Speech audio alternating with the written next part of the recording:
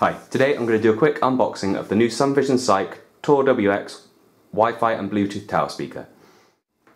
Right, now this arrived with me just within the last few minutes and I'm keen to get going, so I'll keep the look at the outside of the box brief. See, it's looking like a nice speaker. Got some compatibility under here, internet radio, Spotify, TuneIn and more, which to be fair, you'd expect from pretty much any speaker. What do we got? Plays in all rooms, plays all music, controlled by many. So yeah, you can use the speaker in conjunction with other ones, like either as a pair to enhance the sound, or you can broadcast it to any number of speakers around your room. I'm assuming that's with this specific speaker and you can't use all other Bluetooths, but we'll give that a try in the full review. Got on here, onboard controls, tablet and phone stand, USB slots, basic control on there. There's apparently a corresponding app with this one, which they're hocking on this side of the box, so you can control various aspects of the speaker from your phone or tablet or whatever you're choosing to use it from. I'm liking that there's compatibility both playing audio over Bluetooth and Wi-Fi. I've never tried a Wi-Fi speaker, so it'd be nice to give that a whirl. Yeah, and there you go, it's showing the two speakers side by side. Great volume. You can switch channels from what I've seen between left and right, so you can get genuine stereo sound using a pair of these. But yeah, enough of that. Let's crack this one open. Ready, let's go.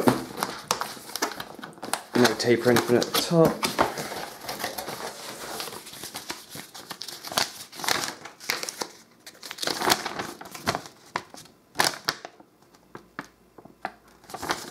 Cool, some other instructions, alternative connection methods, manual.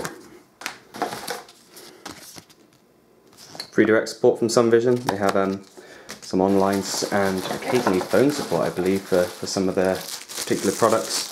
It's normally like the higher end media players and stuff from memory. It looks like that's the stand from the top of the speaker. 3.5 audio jacks. Oh, there we go. So the last tour I had was battery powered only, and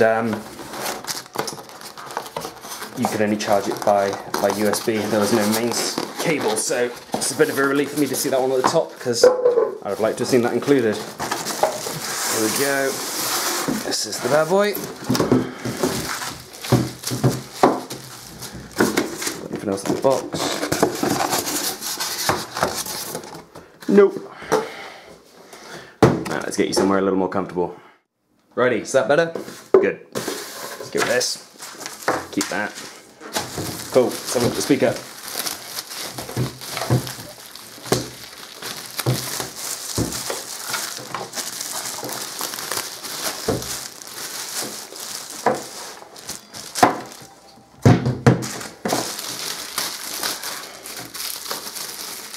Never was the most patient with packaging.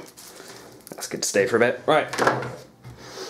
Cool. First thing that leaps out is the gloss finish around the speaker cones there. It's pretty tasty looking. The other one, Torre speaker, was mostly just black wood and black plastic with only a little bit of red detail, so this is really nice, quite distinctive. Like the other Torre speaker, looks like good build quality on this one. It's mostly wood here. The other one had a speaker cone at the bottom for a sub, which is absent from this, but we'll see how the sound holds up in our full review. Look at the control panel on the top. Volume up and down. Presumably M for mode. Play, pause, skips. Ready? Okay, so I've got bass and treble controls on the back here. Not much else. It's like out for the sub there. Dedicated power switch. So this one presumably can't be used unplugged at all, so there's presumably no battery for fixed positions. Right, I'm going to try and get this stand on the top. Okay. That's the audio jack we saw earlier. This is intended as a smartphone stand. Rubber's moving about in there a little bit. It's not particularly impressive, it's quite loose on the bar. Anyway, let's pop them in the top.